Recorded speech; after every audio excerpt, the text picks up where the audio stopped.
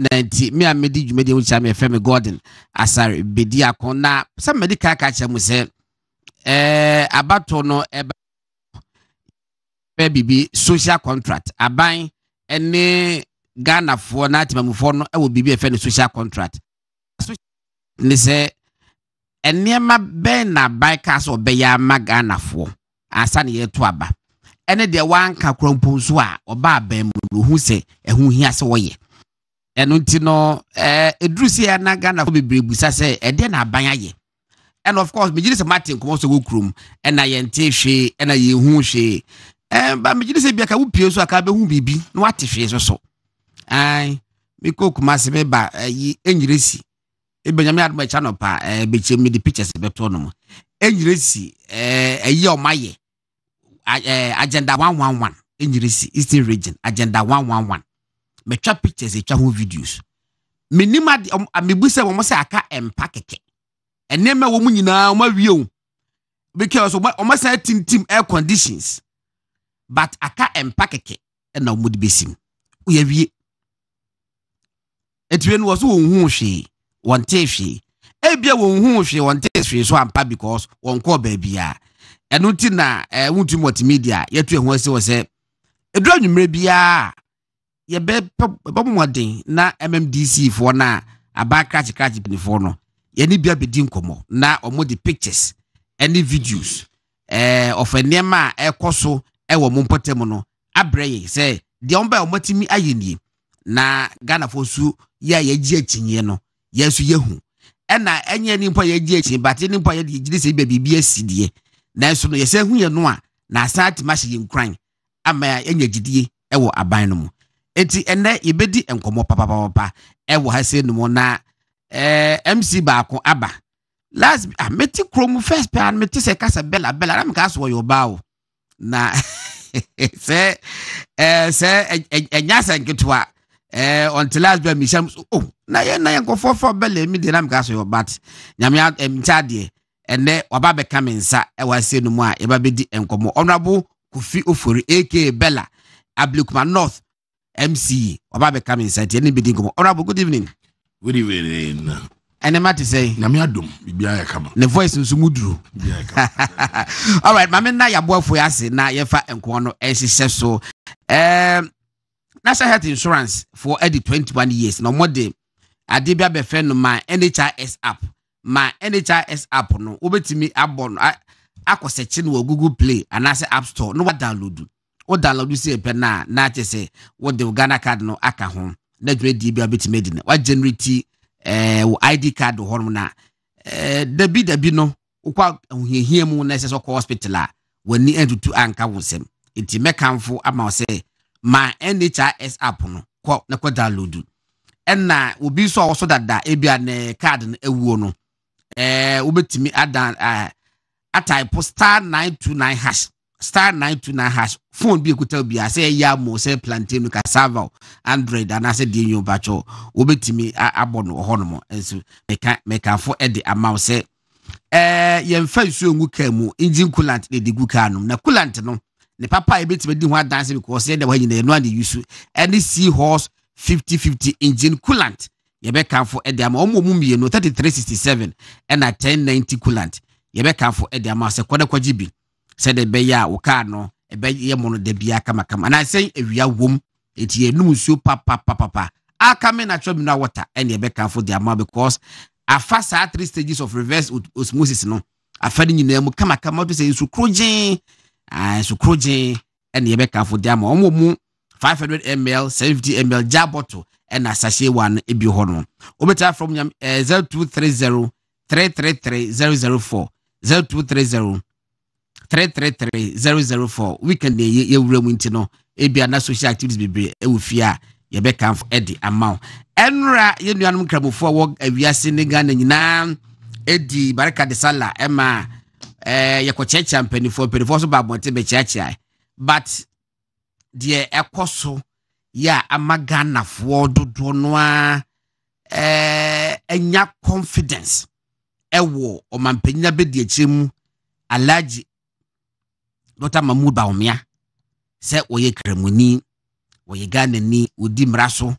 but ansa na obedi maraso no ene somo wo mu so wo hono constitution so hono mo wagine nyina di enti enura na ekoba se ese woni ni nuanum nkrabofo kasa na one Ghana nyina kasa Dr. Alhaji Mahmoud Bawumia start free say baby wo free ba yen so sa ade no so owie no say na sorry awoko yen no so yen so sa ade no so owie no say Christosum so sa ade no so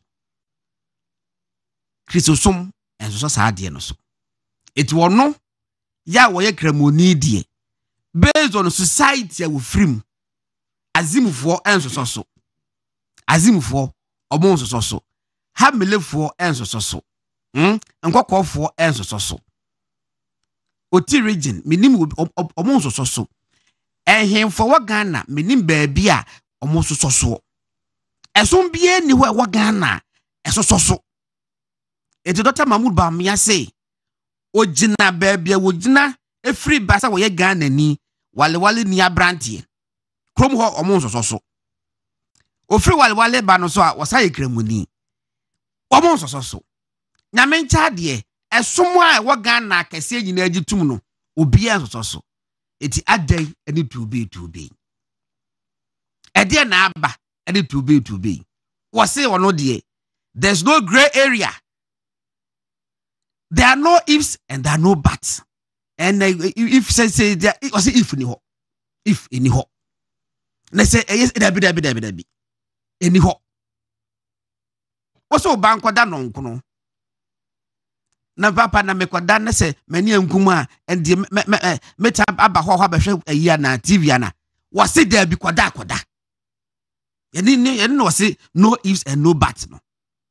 Enti o man penya be de chiri Dr. Mahmoud Bawumia akasa na amaga na fo ahotoso sanity and yedi besese numa mamenko MC so MC once again akwa babiem me ju so tiefo nyina me jo bia o voice ready ka minya wo kora debate de jamia na ka media ya de kakra na pacho ayi hot say umpotem to say onyame adom bia ye fine okay bia ye kakra na efom to say efom wo hwe format to say oh efom de Ablekmanof wo tie efom mitietie pa Ablekmanof na ehefa ufa uba ufi abekana udu nyamecha we dey be part of me wan hwa won kofo no be ko se mam wan chia wo mam chia wo chicha mu nyina wi ansa mesre me chia Ablekmanof fo nyina chia me municipality workers awo ho nyina chia me assembly members awo ho me chia me PC nana also a free year chia me MP Sheila Battles na me ho no say a situation bi a sere kakra me ni a free year start here and Sheila buy and a free Asare-Bediako the currently Sheila na MP but me ni a free year na echo election here koi and it's a why obutantim yes oh I see me ni man na nam na your record so set be ma ba ko da ma temtenu okay ni biki be di ama NDC okay e be ma mo hwa hwehwe mu yie pa nti me chia mu nyina chia me constituency executives me chia obi a wa Ablekmanof okay and me yire Reverend Mrs. Mary Ofori oh what is of a bar yes and then the quotations don't be can be there what the crowd the tata no all right eti Ablekmanof na why hefa Ablekmanof ye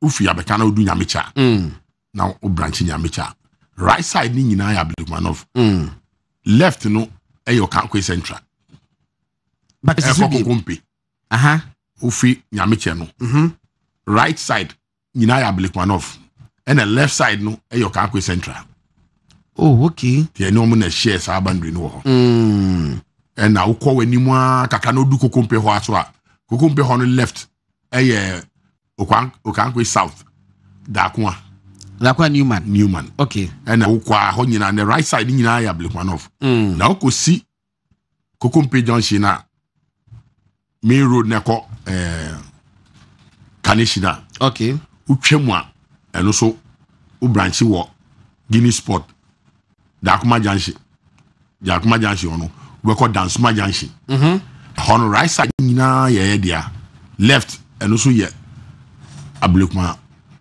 Central Ablekuma Central okay na okọ round kofa akoko photo a then ura estate man Sakama and so left Osla ho Ablekuma West okay nti ukọ a ufamu sa right side ye the MC or right MCT no that Gambia or right yi potempo awoshi ka ho awoshi wo ho half do bridge is awoshi bridge na ye Gan Central Boshi ho okay and Kokompe ka ho Sakama ka ho Dakuma okay ka ho okay Odoko enyina ka ho okay nti sa areas we oh and na ye Ablekuma North okay it is areas ya na kese what to Ablekuma North okay yeah okay now my population be saying the population voter population for now yeah last election yeah no near about 117 117,000 yeah no voter population yes okay voter population when I would miss nipa nyina mo be ko be 200,000 oh yeah be ko be 200,000 yeah now this time you show registration you be ko kra no voter population no e be ba okay because first na yeah about 150 now this time registration them time yeah na school for any near no and you mwe sentence ni nyina the microphone mpu anko register okay this time the ebe yi be sure say be mayako that's right enti but so be MC da be 2018 August na 2071 na wo na yentie na ye nyina ye wanda AMA okay. Meka 13 na ye fi AMA ase no meka ho oh okay ho na yenya Ablekuma West Ablekuma Central Kankwe Central Ayawa so West Wagon ye titi sa ne ma ni nyina yeah every mono okay enti before wo ba no and say wo ba 2018 no menim potem na ho no obeti atwa mfuli kakra bi a kire me say ebia na akwan te say na school masem te say ebia mu security asem te say access to health need na te say ye wi ansa ya bade wo so bae no watimi da ni fo yini pictures na gu ha ma ya hwe oh before me bae no dey na wontimi mfa wonsa ensi bibi teacher bi aso ho na ye wo schools no fa akoye nnuadan hospital they up to now you need government hospital be ho okay you see ameno ka say you need government hospital be ho na ye drains ye bad satan na nso to a na ye bre especially Sakama side ho say still no nso to a problem kakra about 10 say first na ye buy no ko ye buy abeye drains kakra me sure so obehu and ya ye ma bebre ho okay and say I am municipality you know I tatiti gates ni mu maum okay nti so no to a still no yenya some problem ketinketi ni nyina nso abun wie enya problem ketinketi ti se mama ankokon ketinketi do mama go ketinketi ba enya problem na wo kukobu ofie die kukobu die se na ye wekura na ne ye kukobu na ne nkra ha ye kukobu ase kokon ketinketi o na sa agbe no so ye ketinketi you and they will be the back.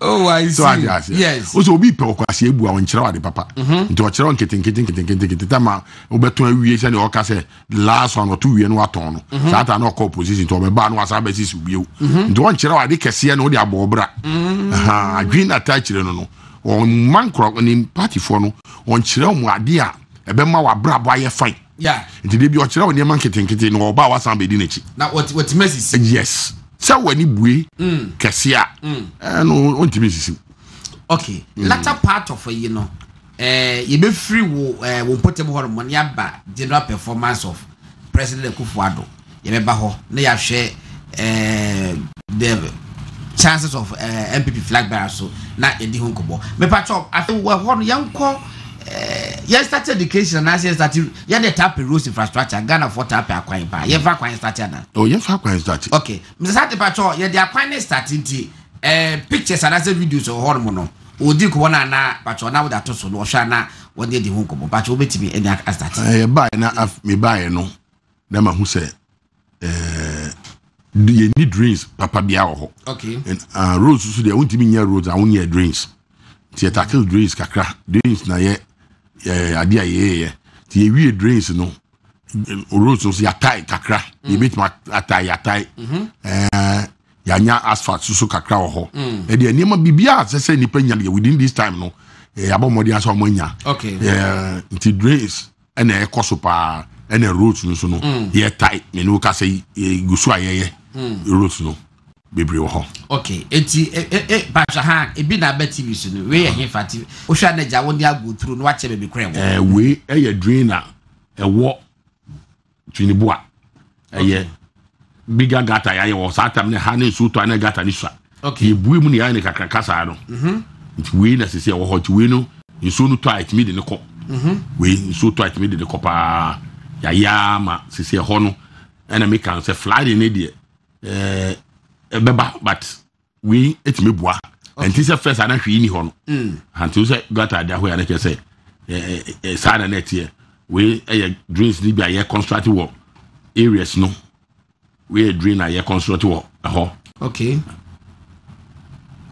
we construct drain at Lofoy Street and Bintu area ho we ye na say ya ne ye ene to aso no mo say a hipa anwa wo ho ye wi a egusu kota sa ho no we dey to wan hwe me ade mi we be fi a be for mo ntonto ma me na ya kai no me papa de wo so opie wo hwe no opie ti question me musa ma na ansa na e bia no odi ha wo se me musa se ekwan no between Hindu monastery any Tobinko pharmacy e ho sa kwan na te sei ti we dey do on ma na e pa so ti to awe do so ha nti no ha drinks ye drinks wo se ye drinks na ye di kwan so ato aso okay eti ha ye asafo ache yes but so Bintu ho na ho ye Bintu ho ho ye Bintu okay no Bintu na ye na nti won say ya start ye drinks no afi de we say Bintu sa yes okay we nyina ye Bintu Bintu just Victory Bible Church echi ho okay ho Everything here boy yes I want me kwa sorry oh sir yeah elder was sorry no oh I see I want my wife here so eti that na ayi NDC ni ya obeye communication specialist ma Mama no kai no we kai no pa okay kan o ya ma sorry ba oh sir eya tudo for kakra ma tudo for tise o ya sisa oh so no ya do UN eya me ma question UN ni na dia boss denti edi we nyina nye Bintu no kwa odoko nyina kan Grace na wo ye no okay and all over Ablikmanoff okay to be hu bi wa odoko ha nyina ya odoko it's Redu Street it's a dress the my ye bi pa yes okay really there ya ukwa kwashibu area ho we mu nyina ya complete ni nyina nyese ya complete we ya intimate na I didn't dey Reggie anase Reggie okay Reggie there do ringi bell the panta we ule lati okay we su kwashibu okay I see ule lati kwashibu ho double one ya no we twa ebe connectivity we su sa kwashibu all over dreams there yes in fact ya ye bi wo ho because they who say nsuo no wa ma ne kwan a and wa find anyway yes ti abubu ye kwan we no na che say me sure say we sharp careful maybe office na chi won because ya ye dreams sa ene wo ho ya office na chi say sharp careful ti dansuma sharp careful yeah ho ona hu we mu na ya meta graces dia tututu send be a cars beat me afam na afi nsuo no hosu esia yetimi ayi mu ti nadia idea agugu so na hu no okay we nyina eye drinks ya ye wa Ablikmanoff me fancy ni nyina wa Ablikmanoff mu oh I see drinks ya ye we hwa ya ye left and right nyina let me check it street yes, okay ya ye left and right drinks ni nyina ti akasa ya grade so ya ka say the go ta be gu so nyame ya dum a I see okay rain and no you know has to sound na Zibela Pacho drains no yeah how important is it drains no emu na gata emu na nsuo fa okay nti wo area na nkrofo dware fi omu fie we dey ma men castle sembi me kai 2020 ye be ko election no me do area bi na ma me bi oso on to aba me onam ye tu on to aba na oba ye hu hwi na satan ya ye drain fufro afa ni fie nanimu okay ye ba ye hu hwi na last time NDC fo ba omo 40 Ghana na ye dey aba so omo to aba ye omo nto I'm so mamunim. Sa dream am I won fie ni mu hai. Se sika me de me ka se me cha, obinya ma na bu 40 Ghana. Now so dware. Yes. Me church me nya abotre man me bu amfu. But se wo dware a would besa nsuo no bucket mu no akohwe agu road no so. But se wo de rubber atumu a wo dware a e ko gata nim street. It a win and a 40 Ghana no mo ye two. But so abra oni akasa pa. Na wono so ati we drains ni 40 Ghana. Yes, na dwe no. Hey. It be catch say san ma ye nyina han Rose go Kotani ya start egugubi no. Okay. Ya gubi no. We so Denu street. Odoko. Yeah. Market Odoko market nanim ho nyina ye gu ho nyina. Hospital. Odoko market nanim ho. Yes. Gu ho nyina. But first na be be any ho. Na hwi ni ho. But when they sapiti on gravels. Yes, for now. Okay. Yeah. Say we ni we na afi na. Eseti asa na for the between na guso. Okay. Na cast na faso na nya ne level. Okay. It is say na tie. Eh, and which me pe dia what gatters bebreba wo yiye. Yeah. And then you say mo ma na je da ho nye kra. Da bi na nsu obi adware e fa kwan ho enam omhwehwe gu ho.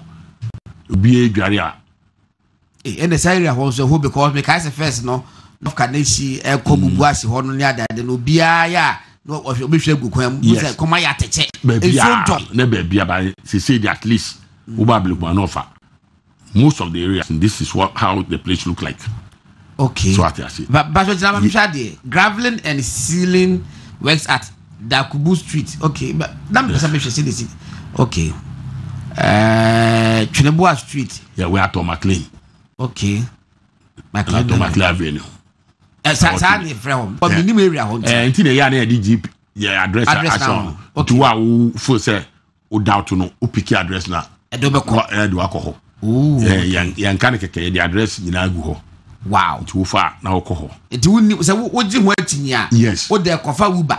Na bo GPS address. Edo be ko. Wo kwa na say afọ ankusi wa no ka che say. Yes. Okay. Yes. Ana we pese yo. Yeah. Enti because say na ya be anyame de adu. Ebi no. Enti ablekuma no fa nyeti say na first bi wo ho a nhu hwe no. So bi wa ablekuma no ka to nhu hwe a. Na che so hwehwe hwe. Ebia ade ba kwa wo mu che development so yenye ne dakro. Na wakasa ma yewie. Nti obi wo ho a na nanimu onya bia. Onu sa nipa no hia na obetima ka say yenye hwe. But at least obefa we so ansa na wakoni fie. But we he fani. We asfata. We Sule Street. Malam Sule Street Dakuma. Dakuma. Asfalt. Yeah, ya ho no. Number 2 ya bwa me kakra say Malam Sule Street no. E bi kwada milimo ba me mu se DFM ne Malam Sule Street. Yes. Ba say unim se details go cha say bia o fa we wura se bia ha. O se eno no se mekanisa keke na enti na me de GPS na ato ho no. Okay. So ahu. Enti se me de abai. So o pese ohu a because any man say ye beka na ye kire mu bebre a ebe confuse crofo. Enti o pick address na wa wo doubt say na me wo area ha we ni ho. O pick ya odu ha. Na wa fe wa kan wasa. We ko put the was actually year award. Yes. 2019. Yes. And status completed. Just ye wie. Tane ye wie na e wo ho no. Na what about baby this I said. Yes. Malam Sule. Yeah. What is fa na efutro be boa. Yeah, na hwi ni wo na efutro. Efutro nko a. Yes. Enti mu wie se ya na Musa fa kwan no so a wo mo timpotem ho no ya na omo ni mu din ko mosen. Oh, we say uye Ghana ni pa. Na so bi esa ade we no wa mo nsem na uji hu atinya na kese wow wonya wa gbe se opa bibi ahwe. Omo ani ji. Yeah. Omo ani ji sebi ye ho no ye ni ba bi bebre. It sometimes no Muslims na wo ho no anankofo ho no. Obuti bi bagi permit e block some of the areas. E de ye awure ni ne manema. Na se wo ye wa awure wo asfalt no so se ohun nye fita ne na wo ye wo. Efutru mu. Eti omo ani ji and they want more. Okay. Ade ba kun se obi aso pese kane de eye sei. Enti sila ye bompa se aban no emu anu. Na betima ye mo akam. Okay. Me ba to aso se kakra ho no ma and se bi no ho no bi ma ye be move to other areas na. Omo ye kwan na asfalt na no mo ye. Now street we say Dakuma. We say Dakuma. and a GPS address in the car. Yeah. Oh, that we the mentioning in because Obiama me feedback BCC was say where is it? Was say I'm impressed with the presentation by the MC. It's like a PowerPoint slide with location and project names. It was so very impressive. There was the location that I can't any project, you know, just say Obi any boss will say I have 7 years. Yeah, it was why I had Bella never had no be what it. Yes. All right, patriotism. We say Sakama. Where's Sakaman? Na Sakaman, it's what baby first night eat here no. So that's what to be ma Samini side horn. Samini ho. Oh, ho nyina ya road. My ho nyina aka ma. Ya nyina. You free market ni ban. Do ji or sport views again. Samino will be yes. Ya ho nyina. Oh, okay. How do you nam good road. We say Nyameche. We say Nyameche. Speed ramps, okay. Speed ramps. And my no the best so power speed ramps. Hey. Na concrete kwa dey go nya senketwa sem se uhwe hobo se nkwara ena we su ye kwana tutu no ya na ye patching ya no Sakaman sa Sakama ho okay tutu ti ye patching ena wo hwe pictures here e wo de akwan ho adwuma da maye akwan ho adwuma ya be bit my pa aye bi we sa patching sa tutu ani ya kan na ya kwakoye okay I see. Where's the Sakaman, sir? All right. I will therefore I hire you to me radio 95.9 and movement television. Your name, Rabo Bella, and the testing my yidi and Kumono, pictures and I each go no, with TV. No, so with my journey or Facebook and I say YouTube and I want to me actually pictures in be and yeah, GPS address in our account. It's what would you know that Thomas's phone. What the opa, so you don't know more. Na utake ma wasifa kwa ha ekwade se ni ho no se ho etwoba obuta ba ka che se da mo kire me no se ho kopo e refuse stamp a ye no betim aba be kire nti ehu behia se pictures ni videos ni na ebeba abonten aya ablekuma ehu nkomo na busafo bacho ye die no oro bacho ye to aso hasla wonyame ye road markings aya nyame che ho da kuma ho a road markings dia na ma kwan ye fe na nkwara esu etwemu a na cars e ba no enya ato mbo asiama nkwara no because area ho no nkwara bibiri ho I see tina no so adwuma ya woda kuma ho no road markings okay na market kese be no market mala market kan ya die no mala market kan na ye wo odoko market but I do the iswa okay kesi a ho pa ya mala market na mo revenue generation is saying oh enye bad ya mi ado enu wan kakra na ye di bia ye we ne common fan kakra e ba no ene ye di aye ye sa ni ma hu nyina okay na wonu ya no mo ade kan ba no na me gbisa mo fa property rate ho yeah omo target no omo atimi achieve bia be 30%. People can say yem say one more esomo call value adan no omo boss into a valuation of property no kwa bonus so a delay at the minimum so also face the same similar property rate we no meka ho asem kakra okay ebi am because say ya hwe yi a ade papa bia e ba Ghana ha no ye de ano e bebo agu msa te pa cho fato no so ma me ehwa no be say back say ya hwe yi a ade papa bia ban we pese de ban ye bi di nkrofo bi achi ama ya boagu okay aden ye nyina na ye wo ho na ye di property rate abai na ye connect ye ma revenue collectors we yes na omo start so mo ye na e ya fe na e ba kana me feel say ye benya abutre amama because ya de fufura e ba ene ye di kasa sebli ni niska na ne omo jiji no na ma because na e Newton di ye nya abutre bi si by this time enkaji arefo no eboa assembly se pa but ye di ano se de bia Ghana ni sebe ene mba papa e ba ni agbagu no ene ye di no mo njiji ene ye hu adwuma mo ye ene ye kasa ho na ban se mesa de amam bio it in fact or the man is no I challenging because some of the system been a bad we have to come back to our old system no And coming back, no, I challenge kakra. Into my property rate, you will challenge kakra. Okay. But me sure say, aircon anymore. You better get you over the problems. But challenges na kasane dey. Challenge na kasane say. When you say yeah, first near Jijino, ne ye property rate. You value a down. Okay. But GR for no dey. Omu value ye. It omu correct value.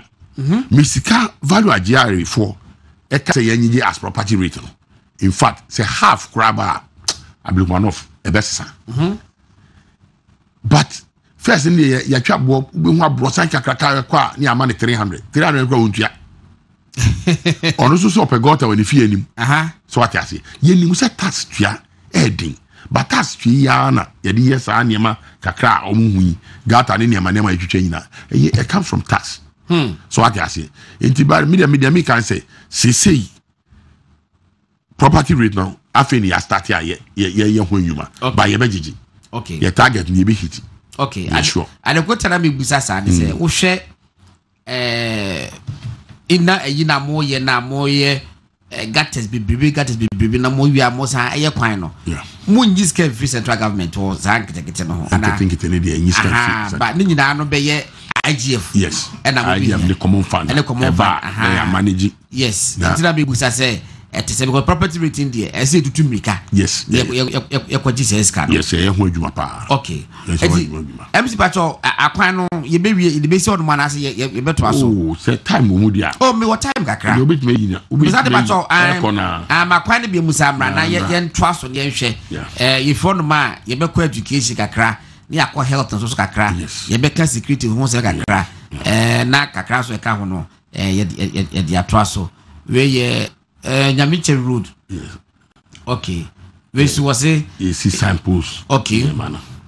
Say na obi du ho a we so tade we udi se ho no mako wia. Na ye be ne dey, tade we ye be ne dey. Sisi no. Say ne ye be no ka o mehu say nya adwin bi. Okay. The da ho sa ne say ni to be dey amon. Ya ye na de atwa ho ne ya wel dey amon na de no. But Ghana ha no. Di kaka say emfa me ho me na me nkoka yen ka say me na me ka no. Eno so eku yen. Obi hu so bi kutu hu etu a obi abetwam so atase enti me ma two area of say omumwa na because we obi kutu no otu a e say hu so owia kwade ada hwa ya ye e de na kese bibia ba ho a ye be siesie enti say obi ko gira ho enti omu nkrofo so omu gira sa ne ma no a omu challenge yo me say that was you to be a wi ada wo omu tu anajo and that's him no omu tu anajo na san krofo no aso wia na wa kogina aka sa aba ne nya hwi dodo no so etu sa ade ala so dodo so je Ghana fo oh I know the master say the Ghana fo na bem master mo ho de kokompefo ni ana di I know the obi ka so mo nya Ghana fo a but you so I think say street light is why the Ghana so ka ho street light in fact ya street light ya street light papa honorable sanity oh me see wo de so obi ni mo on fan on kasa on frɛ my assembly members. I see. And no Pamra, even Zongo development cra.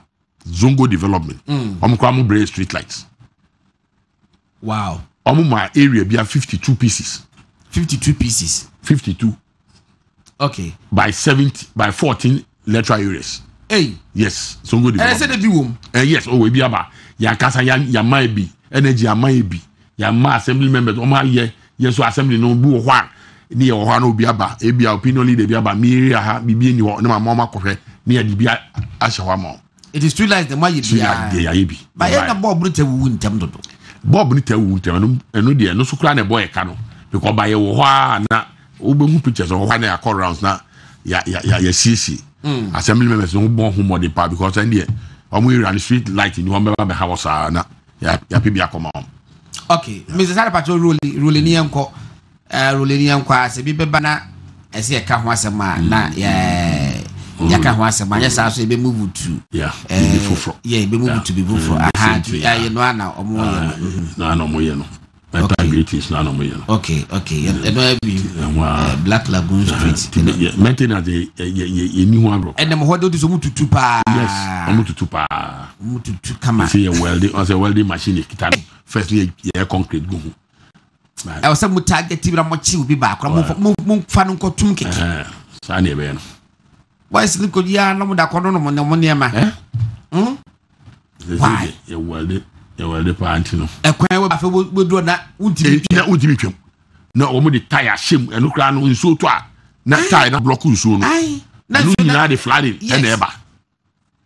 So ma who Petronia? Petronia Street. Yes. Okay. And we so you desilting. Okay. Say nso beto to say the kind e desilting nyina na say garage for so ama iska ama ye de titi gates nyina mu. Ba bi nso to a hardware no. Okay. Ti ebi na unhui. I see. And when the storm drain along a affordable lane, Odoko. Hona, Siabosum, ni Asare no area Hona. Oh, okay. A demu, Quani Sagata, we a demu de Baku Kumpi. Baku Kumpi. And then you say, Gatas na Omutu. A quiet that gata naseno, car crabbit mafaho. Also, a fee. A quiet gata no mono. Uhwe a quanka carcana war Kanishi, a quano doko Kanishi. Gata bidaho. Na a gata yakavaso. Okay. Car bit ma from every ablukman for Adiako circle. Hey, yes. And yes, so na ye yeno. Ye yedian first panel, nin so be tight or doko police station ho. Ho massive area ho na insu kankankanka bi e wo ho de bia na hwafo na manfo akasa the guy bi wo TV3 Hughes got TV3 no aka ba ye mi hu se wa boy abaso wo ho da e ho dry menti ni din on kan wasem da sa ye no ukọ no uwremu a hu se fridge pa sai na eshem gata num. Yes. Hey, not tie. It is a no, ye sandy man, you're weighing out here. Now, what is a any iron to so at least now Ubia Warriors, you say, in Swatu, you know, Yabetimono, and yet too much. You're not a flat in yes, it is in Tono and Tom Rosso, they are fighting there most of the time, no, in so top and Rosoa, and they are Ediba, and they got an issue, said them cry, and it is a friend flying. Yeah. Cause in so but Antoa, the aye, a bebwama, what aye, Taka, we think that I say, we answer got an assinti, a mafu realm, and it could use animal in a bay, Muragat and assay, Munamono, how many we borrow fagataning, a quasi. Just a bit quite a car races. Oh, yes, it's animal wing in our gat and muda, as always in Sota, Obenya, flooding. I see. I was a 40 MC Ablukman North, and I didn't war won't be radio and the mobile TV, and then my Honor home for you, and that will cheguno. Now, so impressive, say, Shepwing. I didn't muka crack. Yes, as I am ma, Mussy, and Mussy, yeah, responsibility. Mwasha says, so mutu, and I must start it to know. Now, over not fridge. Yes. Fridge is gata no. Ebi wo ha mattress, obi mattress na chassis. Wow. Yeah. That's how big the gata is. Na mattress chassis. Doko highway no. Na gata kakraka si. Storm drain na say yetima ni choki dia, na say bibi ha yen. Na say mattress ase na onyo mamboni a ye tutwe gatem. Tutwe gatem. Na wo fridge ase. No, akoto atwe gatem. Deep freezer na sim. Ti omo wia ne amaka na esi hono no masisa efini nyina efi mu na ansa anko back and the makas to come back na kwasisa nyina.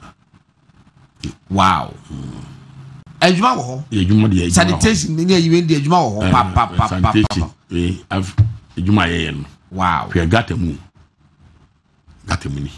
Gata kakraka won kese. So. And so na ayama. Yes. And a bottles na begu ani. Na den tontom. As I say, ye side money, Nina.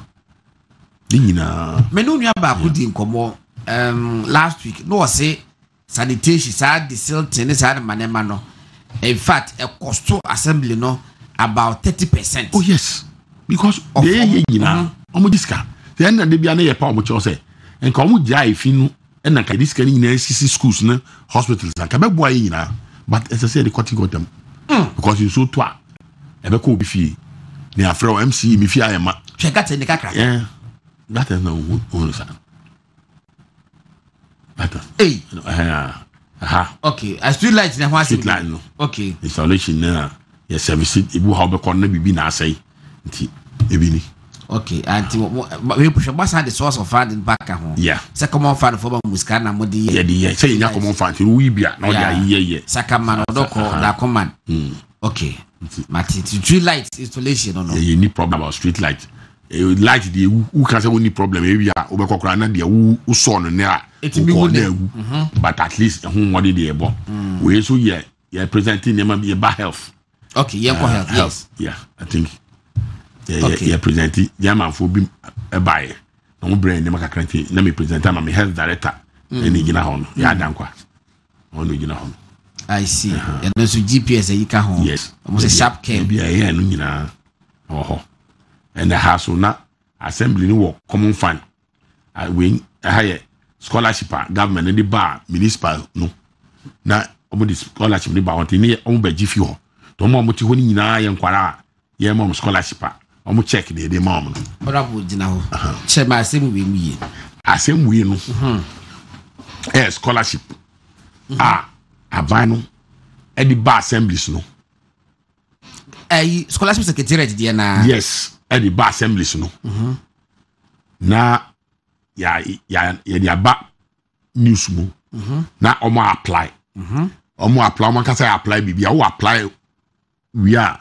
Na we choose area wo. Okay. And this who follow under Ablikman offer. And yeah, you choose mom. Omo yen online. Omo an ko fele one kasa. Enti one more wo ho de ye ni mo. Okay. Wo ho an obi aba. No de dey aba honorable. Ma fill it form. Ma choose Ablikman off. Ti e boa ni nyina no a. Near the scholarship secretariat. No mo de hu sika no aba in check.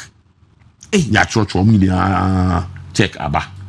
Na asa from ni na so mo buy be obi address. Okay. Nti egia no obi aba. Na wa beje ni check. Nti omo gudem ho ni na omo beje omo check. Enti womo mo ho constituency party chairman ba na say women's organizer. Dabi. Emba. Dabi. What is selection wa? Omo ye internet so. Ya minim ekwa mo fa so mo ye. Say wo ni mu ho hwe. Dabi. Obeta ne say. Waba. Yes say law no say wo wi a. Wo be choose o district. Wo choose o district na e dey san nyama nyina abran wo ho. Okay. Nti e be ba no list ne e dey ba. Say we ma choose o district. Omo number no bibia wo ho. Nti e ko hise ne e dey omo sika ba. Ni afrom. Sika ni ba ni afrom. No maba. Ti di ohun eye nkwara anya scholarship. Na omo ho. Hwe lady oti wo fangelia. De point. Mati. Twon scholarship ni bi no Biafra. Menim say wo mrante no beti maboa no mahwe. Be for the past 5 years nkwara dodo a Yeah, over and the minion next time mesaba. Wo besaba. Wo besaba. Maybe 2 months ta wo besaba. Mesaba pa. Say metaba because nyuma ya ye aban we aye no. Na say ka class me ni usie cha. No ka say wota. Yes, say metaba. We mu nyina. Tiwe so hwe wono so oje the check. Ni share ne ba bia da minim no. Ni ba bia da. Ko si da ba assembly obaje ni check. Say wo ye NDC women's organizer ba. Minim. Unim no. Minim. Ghana Scholarship Secretariat. Yes. And you're decentralizing. Yes. And I said, we send him.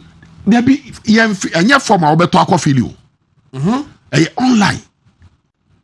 E no mo ye no. Eti wo hon ma was honorable ma fele ade no. Aba manya me district ni. E say odi ade ba kwa e wo mu e me sire kra de say. Me sister bi ba e koye bi. Na em say district wan ti ase e no koye no obo kwa. Abi be free no. How dey free? And odi ba me say inia. We no enya me na me feeling na makasa me sesam. Why an online? Ntututu kokwa. Na court district assembly ho. Na we mo moti nyina anya me na me ye mo makasa na aye. E no ma ba. So what you say? Eti kokwa. So what you bo kwa dia? E dey kwai. Se me na me ye dia. Se ka me frɛ me nua no sister ba ne se bra. Na me na me ye. Enya na me ye. Assembly no enye obi na ye. Okay. Obi na online. Wow. Yes. Me ba to aso ba me. Nti pictures ni hu no. Yes. The we mo hu boy say mi sia ne nekra wan hwa me hu. Unnim no. Da bi. Sia ne na me nim no. Ɛna disabled for no. PWD for no. Yes. Almost 5% bi a say eba social service for no call round. Omo ne ko identify omo. No omo no maye bibia omo no beye. Okay. Ya wo office wo ho, omo ba ho. No abekire. Te necessary ye niam a ebeboa ma watima agya stene so ko. Yeah. Nti ye omo feel from ho a na wa kire niam a wo pe. To omo kire niam mpa ye nya na mana na omo akoto. Na ya abodwa. Na omo aba bagigi. Ti mami a wo hoi o shop. So di kwa kusima ton. Sa so ta no beton, se de no beton, se na ebe ya. Papa we di oba no, no so piska. Okay. O kire o ma etira so timi kire de nti a ono no o hiska. Okay. They check any e de ma no. To justify. Yes. Okay. Se o justify, o be justify why you want it. Okay. Nti ono se hu na hu ade papa ti na ma me ni kita ni mo no. Ono de ne bae. So e check any e de ama no. Sa na disburse sa PWD no. Obi de dia abasisi ase PWD for no. Ye nya system bi a ye be equip o mo se bi akomo nya adwuma na tabi ase be pedu ase omo asa ho akwa ho yehiem no ma be gigi ska foforo. Yes. Bibi sa wo. Enu nti ne mom access ya mom sika no.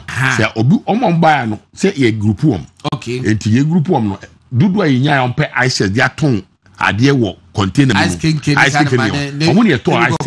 Yes, omo ne to access na mom. Okay. Enti we are trying say ye mfa sika ne ma no na wako dia na bibi masaba na ye to na nkrofo so koran all the time kohwe say enema na ya cha mom no omo use ana. Okay, the other my next question. Yes, you come around pa. Okay. You were whole department social the social service for no. Yeah. Omo adwuma omo ye no. Enti omo na egina ho no. The omo ba ni from we so ye boa mkwara emma any mema ni a kire omo nsano adwuma ni amom capital from the assembly. Ebi na ohui. We na me so ye bits. Yeah. Enti ye kire omo ye kofan professionals ba omo ba kire omo e be train omo wi ani amom ska amom de akoye omo so ye call round ko hwese ska na ogi ye no kosen ye call round ni ahwe we am say ye kire on say na ye seminar ti covid by no we mu omo ye ni ato ni ache omo ya mom ska so omo ye no omo an na supply I see. Yes. Oh, now just the manager one description of Adeo TV so yeah. We but what the skills training for the to bossa to the okay with the nyeshi manema jina ho watch skills training for the vulnerable groups we so mo status mawie location GPS say fan the so masa atro aka ho say aban na diska buy my yard na we why the oyi na nim to nwi na watch omo polishing crofo no omo CC where the makeup for no nti ese po do mo e se do mo ye drawing no se e bit me ye I tell se send pa na wan hwe ya hu me dia me hu sa pa da me bwa e dia no oh nti omo ma no e train om e mo training pa skill training ade ma okay we nyina mo ye nkrofo a we mo so no omo ye flowers de sisi ko shop mo a de tonton no nkrofo de decorate omo office no e bi no ma ye yesi ho no omo wi ano makoton. Wow. That's impressive. Eti na wo ka say mo wi so mo monitoring team a em ko round e ko achire ko hwe say you know say very important. The free na the man is that's wo ho wo dey ton ade e bia hwe no da man na nim na me bebu ko with the group. We dey in fact kakra ye ko no I think the afi do yeah office block. Okay, yen ko so. Hana office wo. See ye buy no na ye baby ni a high baby and na ya kasa see we within 2-3 years ya kasa see and also ya assembly na ya modern money ya DSC office ni baby ya was see ya we here fa no was sharp kef as asinte no ya was sharp kef enti works department ni main block na on works department oba works department ni enti hona yo na sharp kef na we ufu dansuma hansonic ukosro uko wenim pa straight that road no sharp curve we meet sharp curve careful no so a hone office no onyina ho we so polyclinic ye hu say aban ni hospital bia ho ti e wada so man e wo Ablekumanov ni nyina private private doctor so ba enu ni nyina ho okay ti abo mo de say ya polyclinic at least ya 3-story but ya wi but we na si ho no bibia wo mu a ye be ready a ye be bua no ama start a operate e wo ho na clinic na mo na hwi ni ho ya ni to asase wo ho ne yesi da no from scratch eti mamba bosi hospital and yesi no ya na nkofo na ndisi for kan na MPP for ba munsi aso munsi hospital munsi school da we administration block hospital administration block no we no kaka no mo wi ti che kra e be famu ne akobua no mate ya to hospital ndi mu niam nyina MP no a secure fund e de ato e wo ho wow ye wi na ye bua no che kra brand new obian ya nya ka ye two foundation asase na hu ho no assembly na ne toy and yes administration block na any wow and my yard yes my yard ba it ba be recruit Ghana Health Service for ba be recruit nurses yes number my nurses na enkofo be ton kuku and e wo ho no ye be bia enkofo be ton kuku no mu ku se ni niam niam ho nti omo siesie asase no groundswork na e koso ho no wow e wo odoko okay address bibia na gu ho and mahu to de oba say me na wonyimi ni address no so e ha so oposo ha so school okay ha ye kwashima de ni ha kwashima school no de ye uncompleted the library and say ani start okay and ye nwie see ya na mso tam onko take ye no ohwe ba ko na school na wo anim ho no eno ye de beto ye ana yeso de yesi na ye de wo hayi okay ni fa no a new block ye buy ya na esi ye okay se get fund ba se o ba be my 6 classroom okay and me can't get fund se o mu 6 aye ni sase nto mu flow my o mu flow my ade aka do mu nya ho ya be to aso to mu flow first one and 1 2 na to aso no ya nkasa asem ne ye de esika asi awi ankwara no school mu yes 18 classroom blocks say na wow within time I did by 2018 I did by now and bella moya juma 2018 I buy no the school na hu my juma we nda kuma school bi wo ho enye makobubu na nsenya we be ye 3 months so 4 months no start here baby eduni and also ye 6 classroom amom da kuma yeah da kuma musi brand new school mabu ba ko nagu ya buegu alafia ho yeah akuma alafia ya buegu address ho no do ba ye de na o de onko fund no so say IGF mo ana mo pay musika de yes okay school na uhu no stage ye o mu no no so no e to aso 3 ye we first so what you say because mo de mo ni asas ye ni bi nti ye bi bia ya esese koso say ye old town yes da kuma old town ti esase ho odin this is what we so school bi o Makati basic school we a smart class ya MP ba ko jo apia na start here jo apia o na ko free bitu no na shila bae na se shila so bebia smart class ni jo apia o we me hu na che o hopa o bo Ablekumanov pa jo apia we tira ye wo MP sa still o mu interest o jo apia o ho o ne papa wo be 30 Jojo o wo be 38 o to be 31 and aka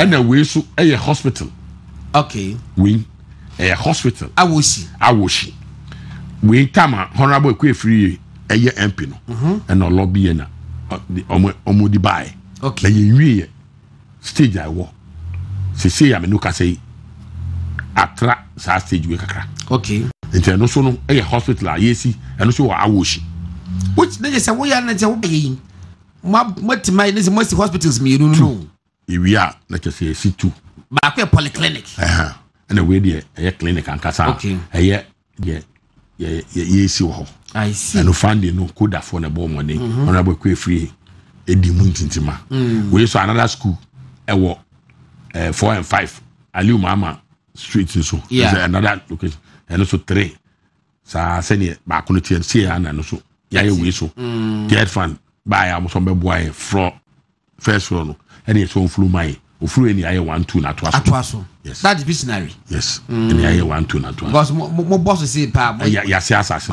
enti we no ni toilet nkwara no kom 12 seater anyway anyway but school na kasa no toilet ewom aha wo school na wo ho no no so ye ba be bubu ni aye 3 ti se ni aye wo ho no school na chat at the city class die no yes school sa na ni na tie nti we new schools na isi en ba kuni schools na feel yes schools na isi en ba kuni construction of 6 unit classroom block with ancillary facilities at Kwasima class of school okay second floor we year awarded 2019 status bawie school kwara ko school mu mu nyina kwara funding this is some common fund and get fund and am the year yes wow they bela what the year many aje say structure ade no it wani boss for self explanatory yes a hasu year kindergarten school Asare school also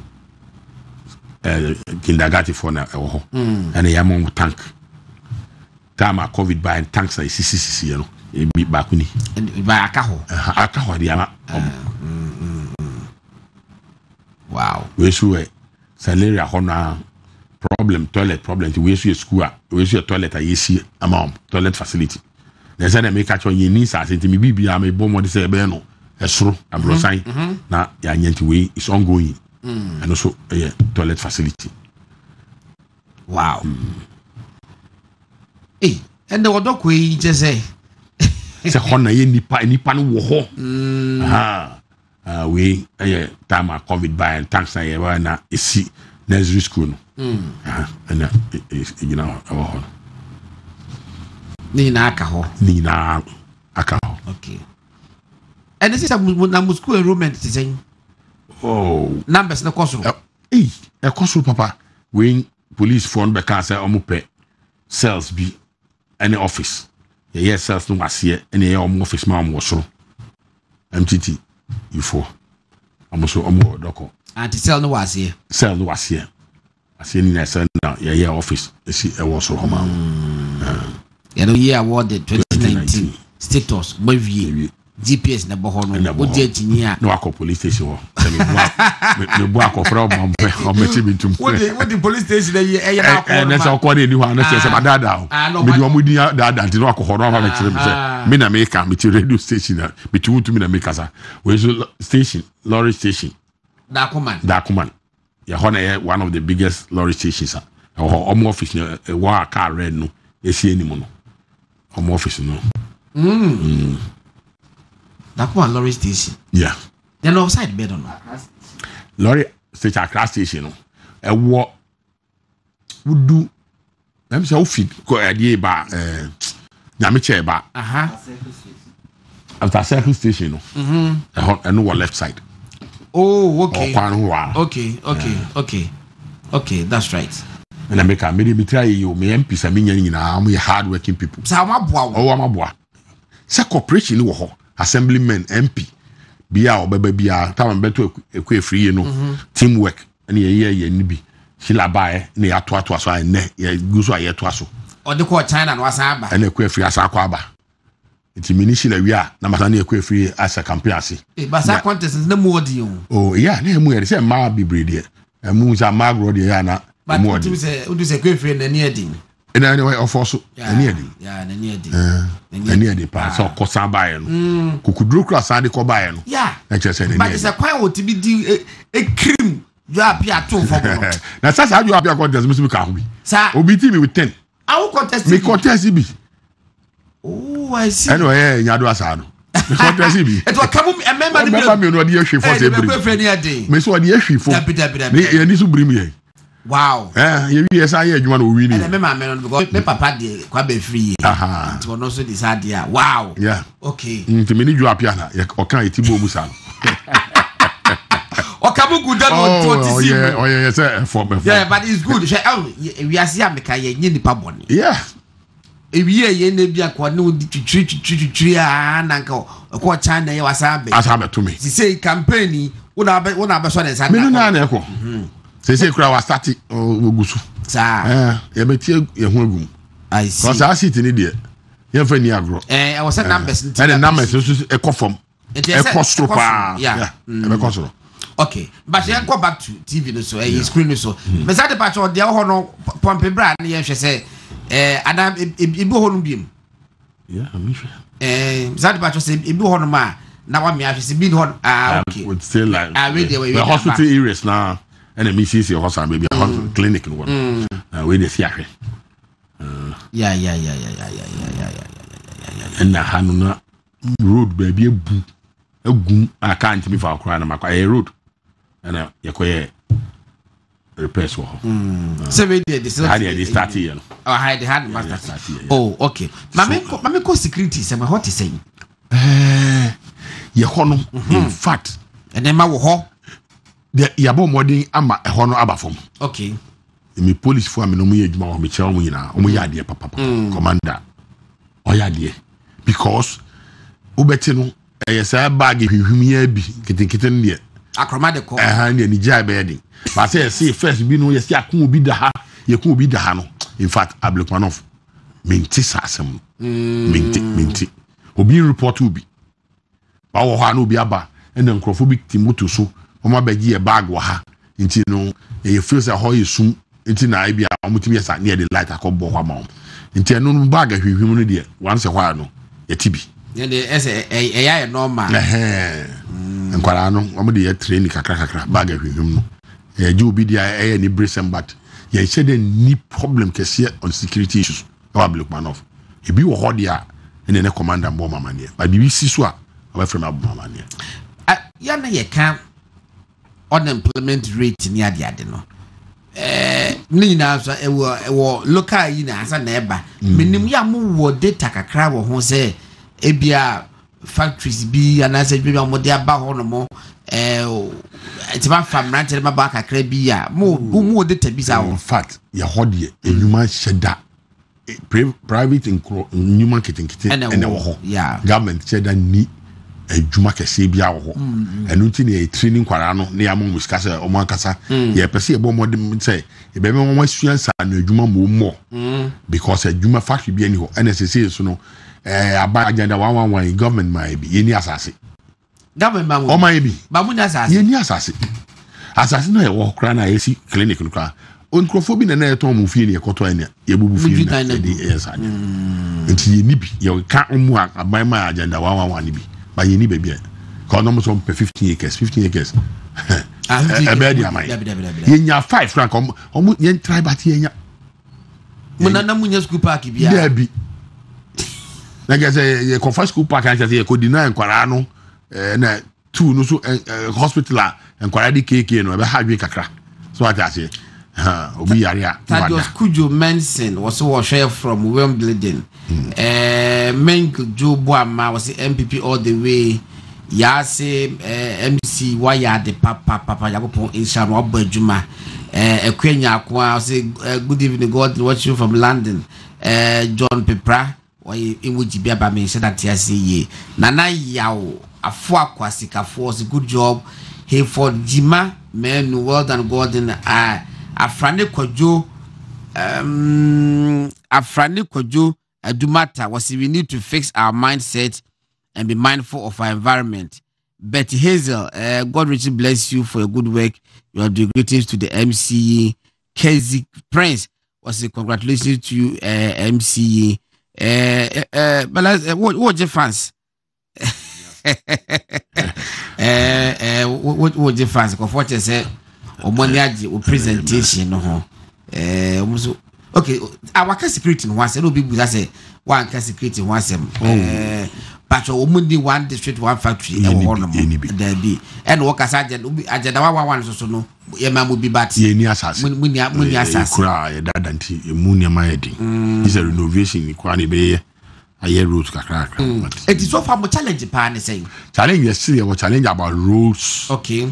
And drains no still a challenge. Now Rose Moore, I can't say him. There be the die the war and one and the fight in them and one and the war honey and potem roads. Yes. And no Nayana and Crawford to say omu efie kwan na sefo no but this year na ye bo ye ho wode na ye nya grade na almost every 3 months bia no etimi adwiso ama okay 3 medwiso ama me ba cho menim se sa kwa we familiar with it ya Hindu monastery ni menim ho pa aha na what is menim Hindu no e ho no road no enye eno eye the sanifas ye ho no enam Hindu kwa na chi no abo bi tutua so e ho no but met me assure say nipa ko no onka na komato ni me wi abebo nipa ko di achi onka na komato ni ye ho de ye nko ho ye nu ho okay but onka na komato ni ye ana opa omra office me ne be trase ni edi nkomo na yakoho ni yakohwe we de me make special appeal ono no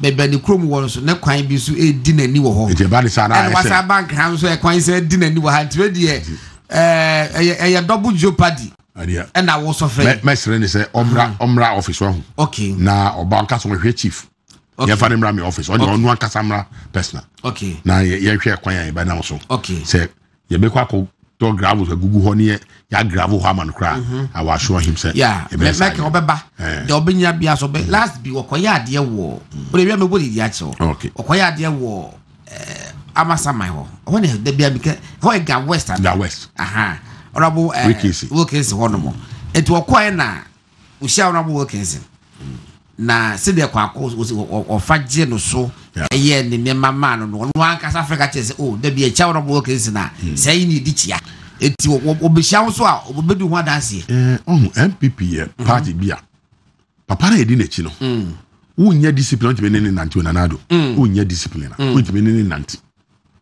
so I guess ya man you free will say e be misbehave for office so I guess inti me sure say MC bia o tie mi na na say ho no obi obenya MC bi ho asem aka o Greater Accra no bia kakra bi but still discipline discipline MC is our Greater Accra there discipline and they say ebi obi ho ana okoho na wa metu wa na na but o de me de me no ma beja na o de ama no mpasho bati wa ka chese opa o frame ya me man time because me every day be am office okay your office and they movement TV call okansi eko did media for no panat le nwumre na omu bie ne wo mo okansi foni edi nkomo no feedback e baaye no na obi papa bi se no ne mamienu adi 18 years mo do voting age but won kai se ye beto abakrabo a obi ampo mafie ho emeka se ehwan krabe na di 18 years ha no ma makotu mudi na se mo nkotu mudi ne ye be bompo makotu mudi yam se afiefie mu door to door campaign won sem ne ade no omo chese e wo fom ba so mo hot say we are here in fact since the time ye kwa free or nada okay they be am corrals me be crash see am no ka say omo krom rounds omo ken na sometimes we say your political season you know afina eba nke be pick ye be kon efiefie the afina started training kakra training ye nkrofo na registration ebe bayi ye be kwa efiefie mu akọ body rule okay nti me sure say oh how hu bi obehu bi me sure me kakra but mama musa bu figures wo ni so go figures no wo ya net say 2020 elections no presidential and parliamentary net say na eboso ana oh yeah kakra bi difference is about 100 and 200 bi oh okay it's an say nya 53,000 the president nya 52 something and most of the time na MPs no work so kakra the change president no but just about 100 be 200 difference honorable share presentation awayi say for health for road infrastructure any education sana kiyehu across the regional identity big taka say 2024 elections region no Greater Accra and this for meeting afa so binye woso kuchiri ufa krum ese say yina ye ma ye ni ban ho so ti say tracker na ye kan yes ese ye ma ye ni ban ho so na obi etimi pue na okoton ni constituency because election e constituency by constituency utimi wini wo de me wini mi de we wini ni de na kwa na ye ko yes Eti project and me sure say a big cry we. That one I can assure you. Yes. A big because a big one sassy. Or my near my honey needs sassy. My say near my na a center. I some make say aha. Baby, I ga west for be omo asase amasa man ni omo asase. Omo a project. Yeah, pram for be ye. Omo ye. Omo there's some out. There's say omo nyina me nua out. Yes. No be showcase near omo ye. So what I say. Omo nyina be ba na mo de say ye na mo nyina to ka start no. But na say I'm say Dean akasa. Ama Dean na mu wonye no. Obeba. Dean, obeba. Da be na Dean beba. So openi dey so hwema enkwara no two line no answer. Obeba. Answer na wa. Answer no akasa so ohwipi en line. Say we na mada mari bi no frame no say masa. Friday ko Entino. Oh, yeah, Dean. In fact, oh, there be Dean. They are serious about us. Oh, yes. Okay. And the regional minister is also serious on us. So what I say, regional minister, you're first and recording. Now, you're small man. I'll be between the Diagro. The Waba is the same. I think now, no Waba. Yeah, Jenny 2 years when in. Speakers one for parliament will be about. Oh, and it's what you can say parliament in Nawa, Kusitama, Yabokamato. Oh, yeah, building democracy. Yeah, she may be. Yes. Was a be an outsnaby in about the next 20 years at 10. So now, Biswaba, she say, Connie, dear, Yadia be best. Now, 10 in Crofubiswaba power. Now, yes, we are speaker. Niemu it's a son of my chat one. Sakwana ni nyina be ba so. Which enye papa e magana for. The oil and old deny Ghanaians. I'm right. Old deny Ghanaians. And you be no anybody. It is a region be da ho ni a new minister omo. What is he telling us? Enti would do any bubua 2020 and now 2016 eba ebesi near April ya saying. Ubetaka say President Nana Akufo-Addo ene Dr. Mahmoud Bawumia aban no omuni greater craft we dini yi. Oh yes. Omuni greater craft dini yi pa. Send Nana Addo ne ba ya obechiche constituency ni mu. Obeye ne district. Enya Nana Addo onwa. Se wa anya nka ne ma me ma ba me yi. Se nka na e wo under AM no. Ebi anka up to now enu. Ebi aka nyamru mu so. Cause neso. Me be yam de be but eso. But obaya in their own wisdom, on for say on per se development ne ba ya no. E say any dey hu. Say AM dey over 125 years. Exactly. Oh yes, AM is about 125 years. Satan sa ni ma we yina no. Na bi ni ablikman off. Also no mutua time. O mutua tax.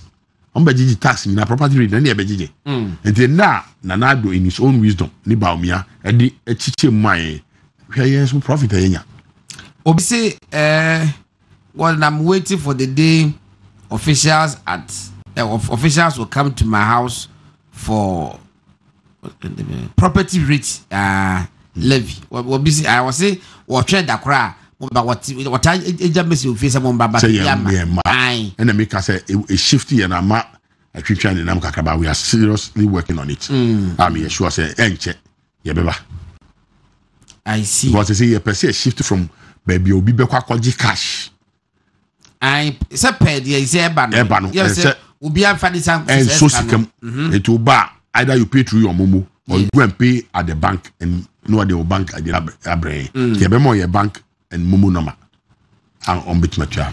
Na baby a block one of we say you krom pa o. E krom pa. Fresh no somebody na momo enyem yi. Your Wesley Grammar.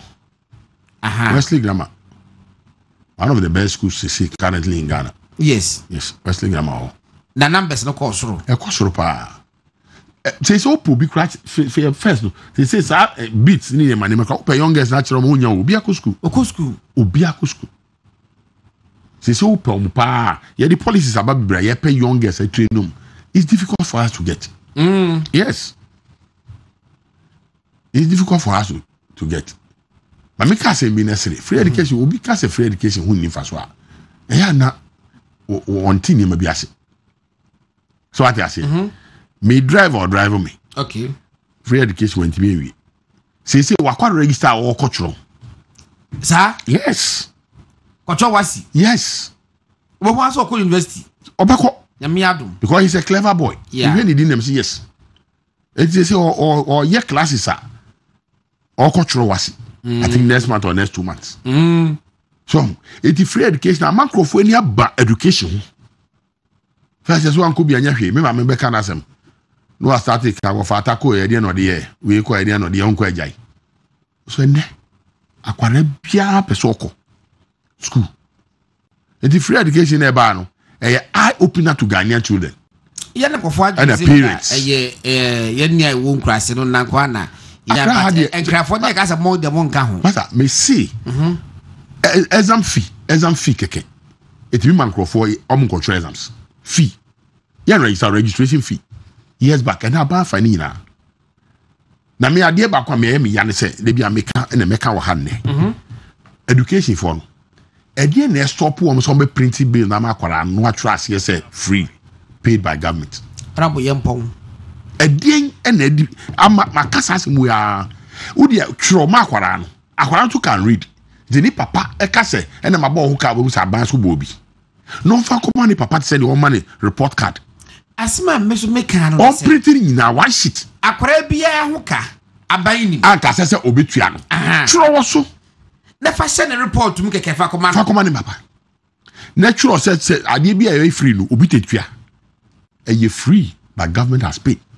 Nay, I don't know, is it too difficult? Me my car fade, me cassa my bread, mecca. I bind the Macrabia hooker. Yes. Enti time no query ya. No why ye, no the amano. No the crop. Say, if your mind short a met transa draft be a mawomo. Say, a buying catch or say na cabbage wing, Adrian. Why atamizing in another bills in national. Messi, the shall be there 5,000. No, say you trebi. Tamana, me bawachi motan. Near Tuan, the Nea Yakra Koto, Oko Bank Koto, Bankers draft. Bankers draft. The bankers draft Nakasam, yes, machine Yajuma, not parents in Nam. Not parents Nam, Uko Skumuani, a cherry be a facon 130 minutes. Now the Akoma, near more paper be parents to know corporate now. Let me back to a car cry. Who tear school fees no, Ube up and down, who call office way, near Yahuma, no, the call office way, near Yahuma. Nakwa Tikamu, we are.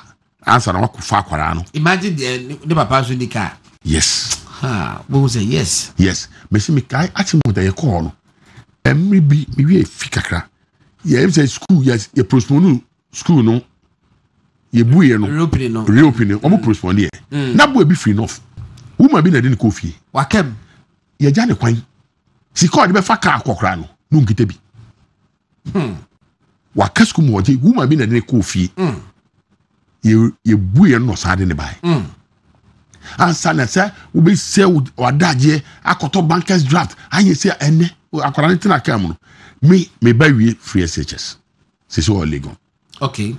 Sika utria, Sika Casa Mitria, I'm a minimum.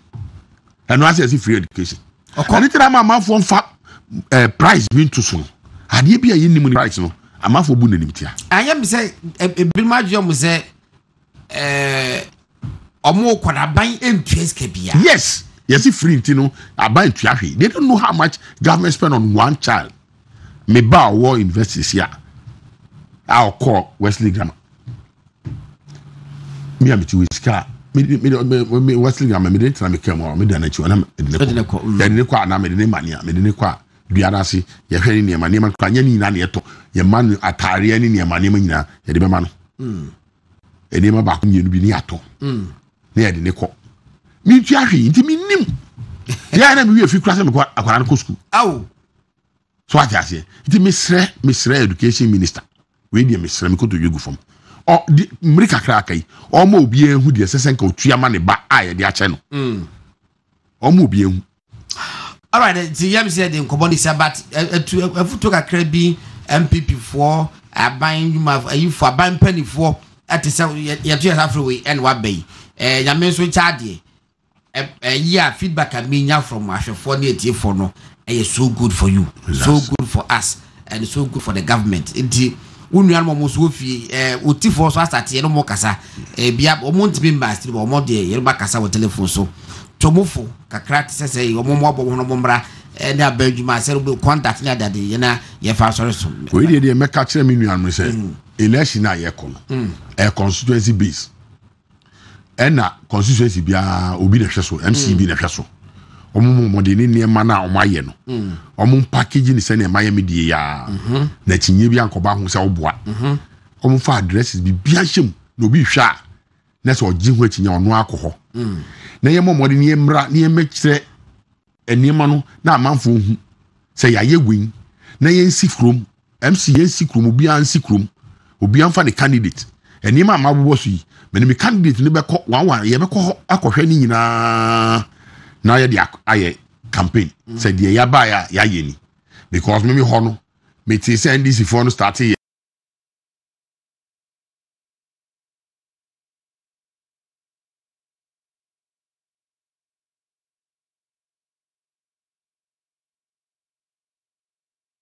we road ayaye di dia no ba be ye ni so mo twa badia ene dia ye no ma mo kwan ma mo ma eti obi anye woni area na nyame ya do akonya mo atuwe me de me bombo se me board the rule wa me ho mo sa frame ya me sa ba eti me ni me nuan mo nyina be kasa na me sure say obi are ready o listen boot ye be ba ni abe kire nyuma ayaye na se ye kire nyuma ayaye ye nkasa nti na ma fo se ye nye hwe ene ma ma ha enka wo se uti studio ho kra obi ka ja se bela nye hwe obeje because unim de me ye minim na me be ka de me ye eti wo ye right so be kasa obi empue na de ayaye no omo famra na Ghana fo nyina hu na mesra MPP fo mesra won last na MPP betena ha na mehwe no osi ubekọ no wasi media ka meto am na de odi wachi no mesra om sa de no mesra wo munyaika nipa na wo no ena ye hwe no candidate no na nya de odi na chi ena me ba ena we ni mi akasa mesra om yesra om candidate na ekọ no omu ntimi nyina ba bi enyi o ma no obibia mu yen ene edi omachi ya fom o ma omu fa che candidate no ni yen to aba yenye baako na ba bi biara ntokwa wo no ba bi biara ntokwa no omu hwe Ablekmanof akwe free na me ni start here me shila ebe we masa na akwe free asa start ntokwa wo ho a ka akwe free ntimi en start end to bia bibi obi ayo obi bia no me makọ election lusu akwe free obi ti me 10 ene ne ma betra make asiri obi ti mi masadi we hye ni musa because that's how the kwan obi ti mi mani hye ni musa na nipa na wa biti no ni mpa e bone hye nipa ni lusu o lusu na ire and that MP before your press conference in address here miracles about enrich me ko ho na me ko team ko mo bia pesa me se nipa kro ne say it won na kan sa asem we obi a won na ko contest walusu ba na obi support na the one winning no the one winning na be nipa ko no support so open mo wa no so no problem see pese seat in yeji it ono so I started support wa hey nipa ko ti was wa betray no in fact and I'm betray ya ben ade ba kwa meka pa na ade ba kwa me di machila ne se wa flow bia odi na chi se mi shila mi si obi kwan me so mi betu obi na yatumi obi an kwa campaign okay so what I say da ofre no na I was there onu obi akasai eti be sure say ye nyina ye betra se reconciliation for aba abeka shila ne ekwe free nyina atrase se ye form campaign ti ye wie pe ye nyina se ye kwa adwuma kakra ne kwa campaign kakra me kwa adwuma pon ne ye ko ne akyerɛkyerɛ ne mamu nti me pa MC bi akyɛw minister bi akyɛw obi a o matter wa MPP bia let's go and sell our message ye nkoton